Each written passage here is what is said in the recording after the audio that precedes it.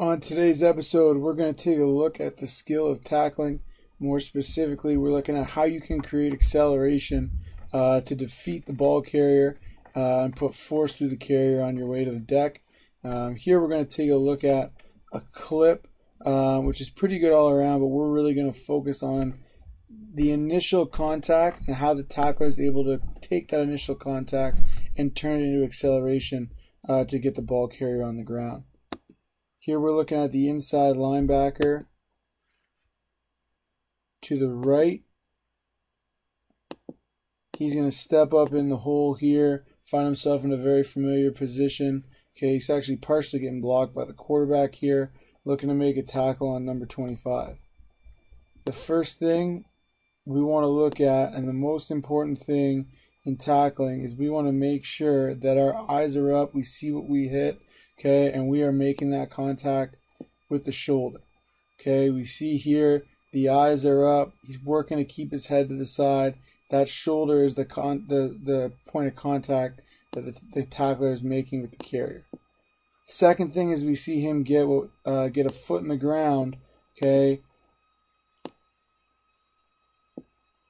nice and tight to that carrier. Okay, I've heard some people call that getting their foot in the hoop. Okay, we want to make sure that we land that foot in a position where we can get that next step in the ground. It's nice and tight to the carrier. Okay, and we can remain in balance while we exert force on the carrier. Okay, and we'll see here as we roll it back, that foot gets in the ground, good bend in the hips, knees, and ankles, and immediately we're taking that next step to try and get our weight going forward. Okay, here the tackler does a great job of running his feet.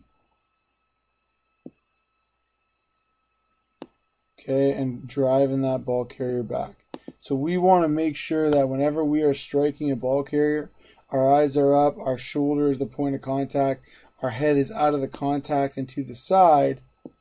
Okay, but he does a great job getting his foot in the hoop. Okay, he's able to strike with his same foot, same shoulder. Okay, and he is able to get that next step in the ground, create leg drive, okay, and drive that ball carrier back. Physical, dominant tackle. Okay, we'll take a look at the next clip here. This one, it may not be as clean, but to me it's just as impressive. This is a one-on-one situation working in a lot of space. Okay, we see number 3 here, gets his foot in the ground. Okay, nice and close to the ball carrier, gets that foot in the hoop. Okay, the ball carrier changes direction again, helmet's to the side. Okay, and we're able to strike same foot, same shoulder, and make a physical collision with the carrier with that same foot, same shoulder.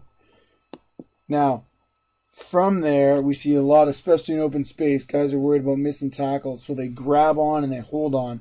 We want to run our feet whenever we can. Okay, and we can run our feet when we're in a position to put force opposite the ball carrier.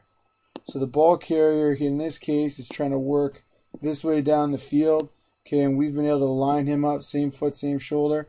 We can put force in the opposite direction of the carrier. We see here, number 3 is able to run his feet, okay, and ultimately get him down to the deck. Now, what if we're in a situation where we can't put force opposite the carrier? We still want to create acceleration, which brings the carrier to the ground. Okay, in this clip, Alabama defender is chasing that near hip. He gets out leveraged a little bit. Okay, but he's still got to try and take his shot and make this tackle. But now we can see here the carrier is working this way. We cannot exert force opposite the carrier. So we're not in a position where trying to run our feet is going to be effective. The alternative is when we make contacts, again, helmets to the side, we're able to get a good strong clamp. Okay, we want to roll, and instead of getting our feet in the ground, we want to get our hips in the ground. See here how the defender gets both hips in the ground and is able to execute a roll tackle. Okay, what that does is it actually creates acceleration through torque, and that torque is going to pull that defender down, okay, much faster than just your body weight. We want to get 2 hips in the ground. Okay, and create that torque. Last example here. We see another situation where the carrier is ultimately going to break contain and get out into space. And again, we have a situation where the tackler is not in a position to meet the ball carrier's acceleration. Ball carrier is accelerating that way. The carrier is working across that path. He's going to be forced to here. Again, great job getting a clamp. He's in a tough situation, fighting for what he can get. We'll see him snap off a roll here and get both hips in the ground. Okay, really, really important that when we snap off that roll, we're continuing to try and improve our grip. All right, we want to maintain contact all the way to the carpet. It's a great tackle in space.